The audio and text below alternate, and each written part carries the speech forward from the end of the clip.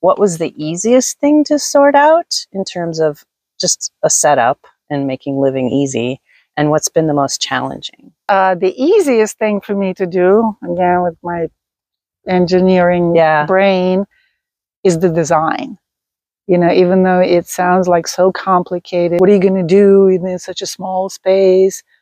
That was easy for me. That was fun. The challenging part came actually doing the work because of lack of time, lack of resources, lack of access to certain things. Like tools. Well, yeah, lack of physical strength after being hit by an 18-wheeler. Mm-hmm. Lack of knowledge of like basic carpentry. When I do have 2 hours to work on it, it's hot or it's very windy. All the things that get in the way. Yeah, but I really enjoy doing it.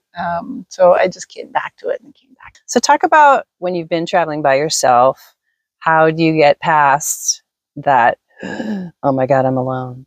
The first thing when I went to RTR with that VW, I was expecting to roll into the RTR and there's going to be a welcoming committee there saying, oh, welcome, Lana. Here's your parking spot. Here's what you do. The website did have the couple of spots where I should go. I GPS found it. I pull into this spot. There's lots of RVs. I'm like, yeah, I'm in the right spot. There's a guy there. I say, is this the RTR thing? And he goes, what? Oh no. I don't know nothing about RTR. Like, uh-oh, what am I going to do? Well, what else can I do? So, you know, you go through all these scenarios. It's getting dark. I found me a spot. It was close enough to the road where I can run over if something happened. I can run to the road and get help. I was close enough to the people where I could scream if something happened. I went to sleep. I woke up alive.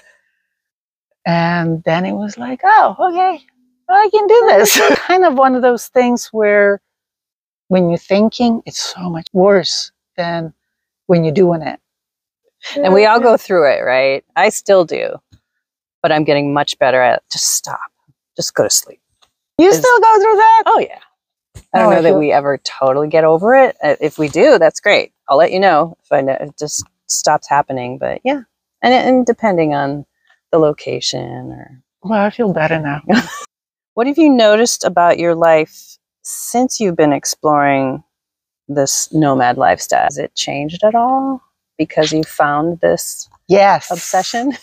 Coming from the corporate world, there was always a need to hone in your elevator pitch. So the one thing that changed drastically, when I come here, no one asks me what I do for a living. Nobody gives me their elevator pitch. So I don't have to have a response. Things do come up. I mean, people talk about what they've done and stuff, but it's a conversation. It's never a pitch. It's never, let me see what I can use you for. That's the one thing that comes to mind first. Now, the biggest thing, the biggest change or realization happened this morning, actually. Oh! Yes. So I was in there trying to, you know, kind of piddling around, putting my bed up, certain things that I have to do and pull this up and roll that up. So after about 10 minutes of doing that, I went, you're not thinking about anything else. You are totally in the moment. Do you know how hard I've worked on finding a way to do mindfulness? It has never worked for me. With my brain going like a mile a minute, I can't say it's hard. It's not hard. It's impossible for me to realize that. It was like, whoa! It just happened.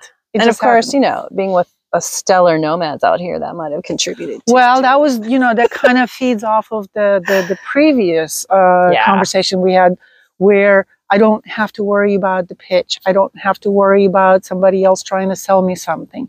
I don't have to worry about them looking my best.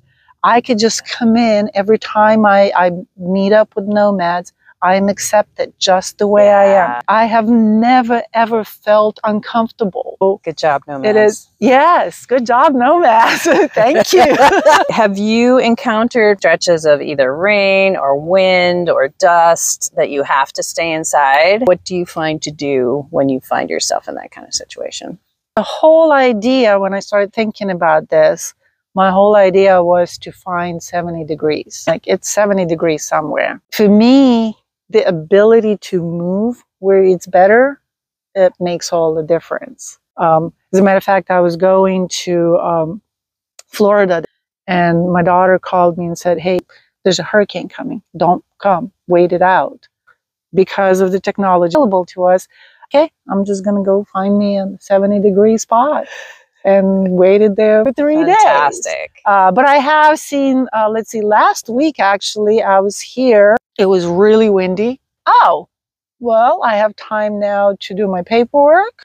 I love cooking, but I could never take my time. It's always in the corporate world, you know, yep, keep going. I can cook.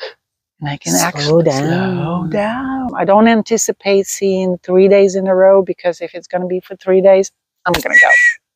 Put the keys in the ignition.